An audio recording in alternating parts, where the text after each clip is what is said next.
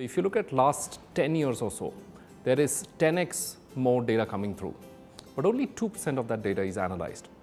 And the reason for that is data silos or lack of data governance. So the first step for the organization is to have a thoughtful strategy on creating a seamless data infrastructure within the organization, having proper data governance, including security and privacy.